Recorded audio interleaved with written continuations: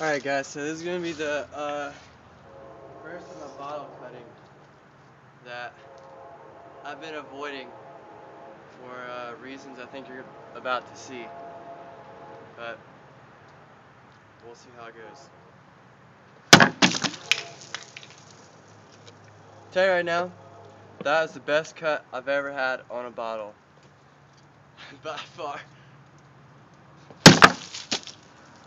More or less they usually end up like this, just like crazy. Kind of went through my bottles a little bit quicker than I anticipated, so I'm just going to cut this, it's just cardboard I got from a frozen pizza. It's actually really good too.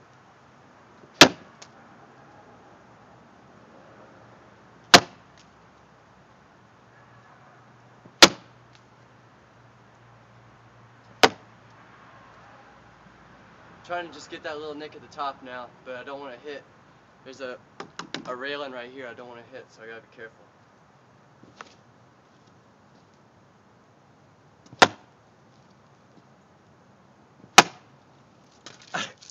Hey guys, so I just pretty much I tried sharpening with Eric's sandpaper method, and I'm feeling kind of ambitious right now.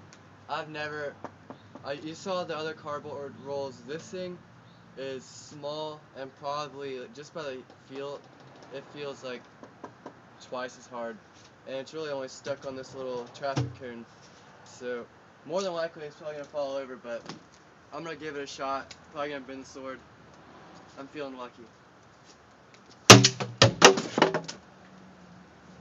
Ha! Well, that feels pretty good.